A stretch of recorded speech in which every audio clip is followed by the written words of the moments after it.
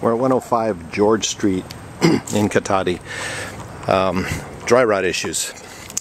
So first off, just walking up to the front here, this is the front door facing south. This corner completely rotted out. Right here we've got corner trim, siding. I got pictures of all this. So this arched window, the top part seems okay. Bottom, well, this is rotted out here. And we're probably okay around the front door. That window up above, got some rotten trim on there and siding issues. And let's see, we'll walk around the front. Something to check is maybe this window here. I don't know how bad it is. You got to get up there and poke around. It doesn't look too bad. And possibly some siding issues up there.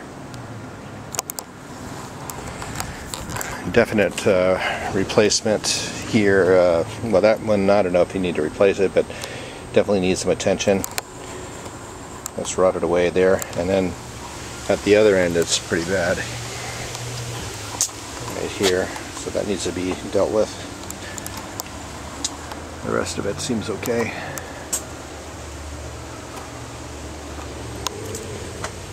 And this garage is fine.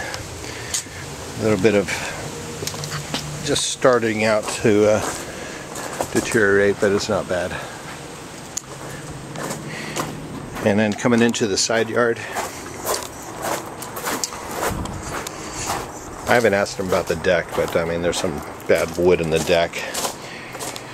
So he's pointing out that although they caulked the top of this belly band, there's no flashing up there, and it's already starting to rot on the corner. So that's another thing that should be dealt with. And down at this end, it's pretty bad. It's all stucco down below. So here you can see it's just really bad. So that needs to be dealt with too. I think that's pretty much the extent of it. That window up there looks okay. And that's pretty much it.